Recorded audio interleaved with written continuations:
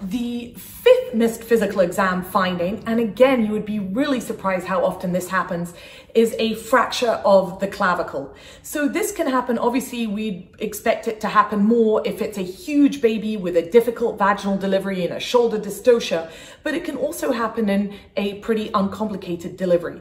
So make sure that you are feeling all along the length of the clavicle, from the proximal end to the distal end. If you can't feel the whole clavicle from beginning to end, or if you feel crepitus, which is kind of like a bubbly popping feeling somewhere along the clavicle, then the baby may have a fracture. The most common places for the fracture are right in the middle of the clavicle. So that's kind of the most common place that we would feel the crepitus. If an infant does have a fracture, then make sure that they don't have any other abnormalities. For example, they don't have an Erb's palsy or even a Klumpsky's paralysis or something.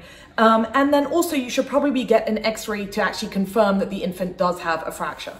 Luckily, baby bone is unbelievable at repairing itself. So really, in most cases, no splinting is required, no pain medications are required. Just let the parents know that as that bone starts healing, they might feel like a bony lump there for really a few months until that all kind of smooths itself out again.